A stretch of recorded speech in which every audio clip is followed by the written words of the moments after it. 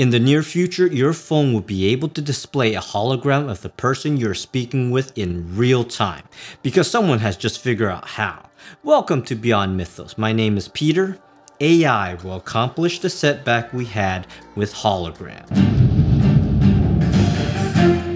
MIT researchers have come up with the next big visual experience upgrade. It's coming soon.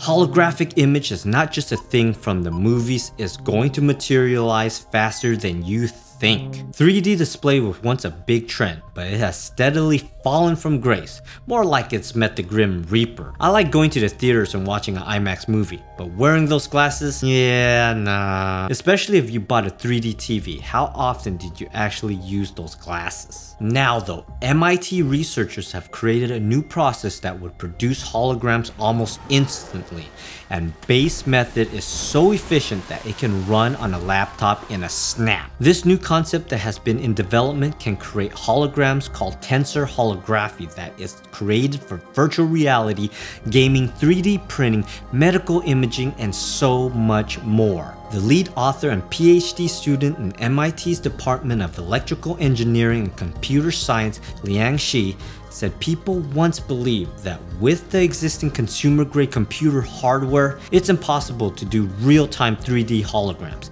It's just going to take decades before it would be viable, but not anymore. This dude is really smart and his team developed Tensor Holography, which will bring that 10-year goal within reach. No more headset. Can I get an amen for that? Xi's team took a different approach from what was first developed in hologram, where laser beams would be split.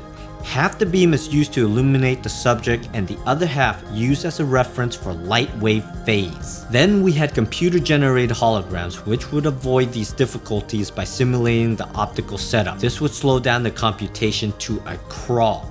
So what did this guy do to prevent this problem? He let the computer teach physics to itself. With this breakthrough, the performance only took mere milliseconds when crafting holograms from images with depth information. With LiDAR sensor, yep, that beautiful iPhone 12 Pro can produce real-time 3D holography.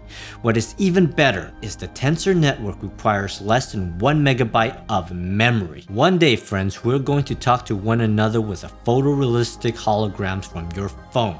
Creation of immersive worlds in gaming, endless usage of this technology is just a matter of time. Thank you for watching. Please subscribe to our channel and share out this video.